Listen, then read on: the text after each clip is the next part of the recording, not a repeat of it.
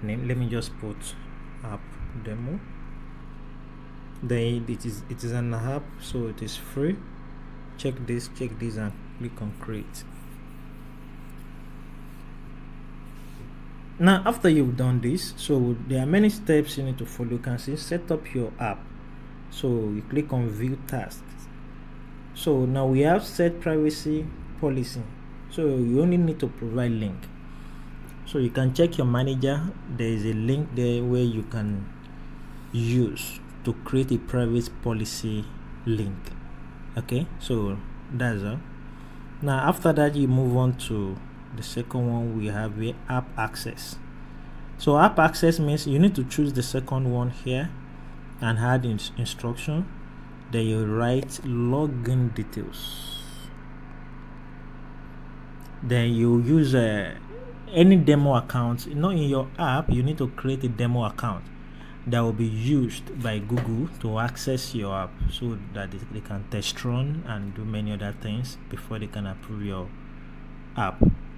Okay, so you will have created a demo account.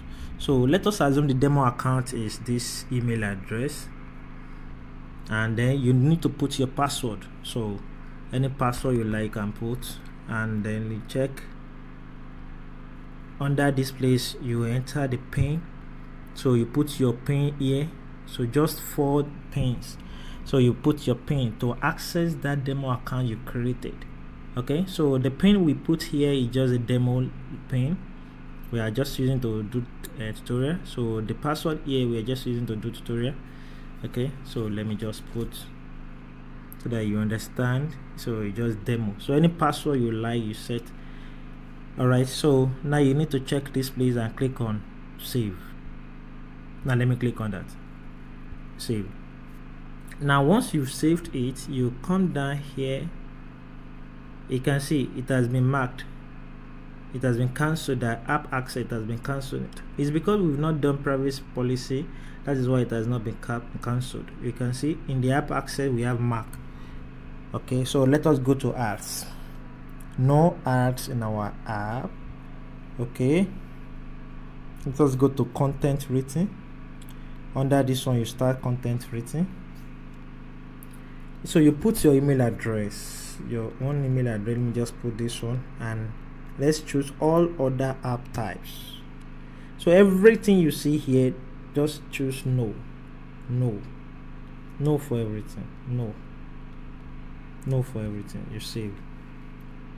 All right, so once you've done that, you come down, and that's content written, so that means we have not concluded it. So let us check it again. So no. I think everything is complete now, so save. Okay,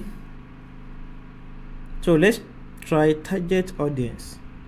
Choose 18 and over. Then you choose no. That's all. Let's check another one we have here. News. Your app is not a news app, so you need to choose no. Now COVID-19, you choose my app is not publicly available for that, so you choose no. And data safety. So under this data safety, you need to answer some questions. So how do you data collection and security? Does your app collect or share any of required user data type? Okay, so let me choose no. So now let us see what Google writes. Help users understand how your app collects and share their data. So let me choose yes, so that we can see what we have there. Now is all of your user data collected by your app encrypted? So we put yes. Now what are the things you requested from your customers? I believe you understand this. Okay, so you click on next. Do you request location from them? If no, leave it. How about personal info? If yes, choose financial stuff. All this is just normal questions and answer. So once you've done that, you click on save. Let's move on to government apps. You choose no. Okay, let's check financial features. We put mobile payment and digital wallet. After that, I click here and click on save. Okay, so now select app category. So under here you select edit, then we choose business, any type any category you want to put your app in. So I just put business. Now after that, you come to this place, tag. Since it is business, we chose here, so you need to come here and search for business, then you choose it and click on apply. So under here, your email address, your phone number, your website, if you have is optional, website is optional, phone number is optional, while email address is a must. Okay, now we are done with everything. The next thing to do now is to go to production. This is where you upload your app. So let us firstly choose country, all countries, then click on create new release. Under a choose signing key, then you come down here, you need to replace this.